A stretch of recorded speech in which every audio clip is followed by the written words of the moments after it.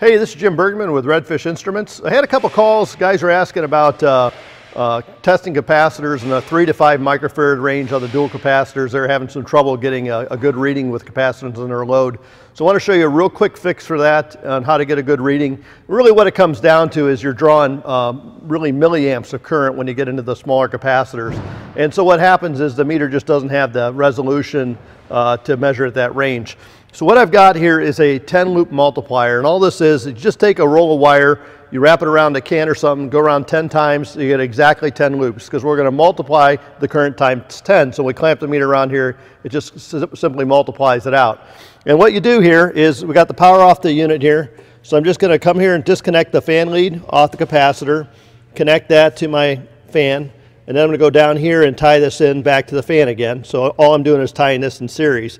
And then I'm going to clamp my meter around here, and I'm going to just take my two leads here, and I'm going to clamp them across the common and the fan terminal here so we can check the fan first. So what this does here, once I get this transferred across here, we'll turn the meter off and back to kW. Instead of 30 by 3, if you look at my test configuration here, I set it up to 30 by 30 because I'm basically going to multiply it times 10, so this will allow me to test both sides. I hit continue, clear the existing data, and we'll go ahead and turn this to cool.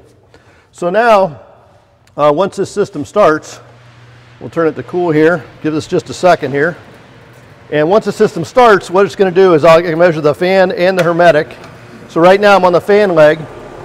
You can see my back voltage here.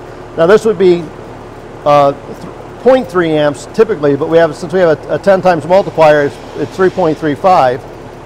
You see my back EMF of about 300 volts. You can see my microfarad readings is right there at 29.7, 29.8, almost dead center. So this is perfect 3 microfarads.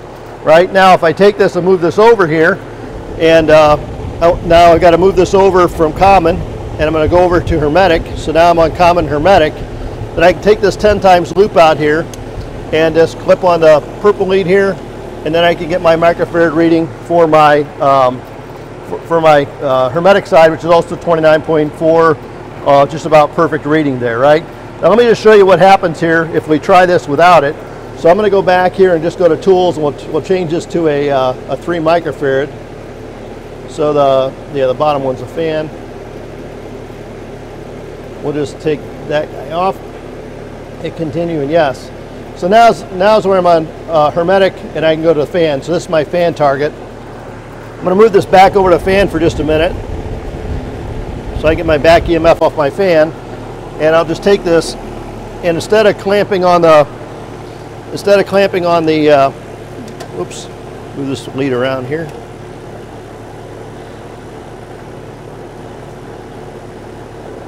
All right, so instead of going on the 10 loop multiplier, I'm just going to go in here and clamp around the single wire. So you can see here, if you look at that, how unstable that reading is. And it's simply because it's just too low, right? It's just too low. We're talking 0.35 amps, which is right at the threshold of what the meter will actually read. And so if you use that 10 times multiplier, it's going to give a much stable amperage reading, much more stable. And we're going to just be able to do that accurately every time. So what I'm going to do is have the guys do this, just like we have the hermetic where we can tap on here and go 30 to 3. Right? What I'll do is have them add on here for the amps, one that'll say 10 times multiplier. When you tap that, it'll go times 10 or times 1. But that'll take us a couple days to get that worked into the software, but I just want to show you a workaround for now so you can get the reading under load without too much effort at all. This is Jim Bergman with Redfish. Thanks a lot for watching.